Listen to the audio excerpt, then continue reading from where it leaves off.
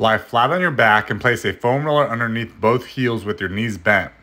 Drive your hips up off of the floor into a glute bridge and maintain this glute bridge while slowly rolling the foam roller away from your body so it's on the heels of your feet, and then bring the foam roller back in towards your body so it's towards the toes.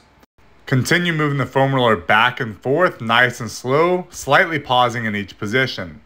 You can modify this exercise by changing the speed that you're bringing the foam roller back and forth, and you can also modify this exercise by breaking each rep up individually.